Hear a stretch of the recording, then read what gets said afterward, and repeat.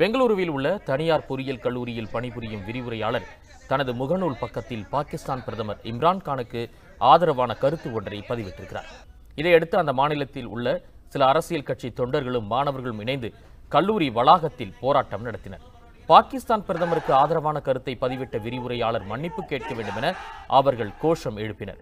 இதையடுத்து கல்லூரி விரிவுரையாளர் தான் செய்தது தவறுதான் என்று போராட்டக்காரர்களிடம் மண்டியிட்டு கைகூப்பி மன்னிப்பு கோரினார். இது தொடர்பாக அப்பகுதி போலீசார் வழக்கு பதிவு செய்து விசாரணை நடத்தி வருகிறார்கள். உண்மை செய்திகளை உங்கள் கண்முன் கொண்டு வரும் காவிரி நியூஸின் யூடியூப் சேனலை சப்ஸ்கிரைப் செய்யுங்கள். நொடிக்கு நொடி நாட்டு நடப்புகளை தெரிந்து கொள்ள காவிரி நியூஸ்.tv, Facebook, Instagram, Twitter போன்ற சமூக வலைதள பக்கங்களோடு எப்போதும் இணைந்திருங்கள்.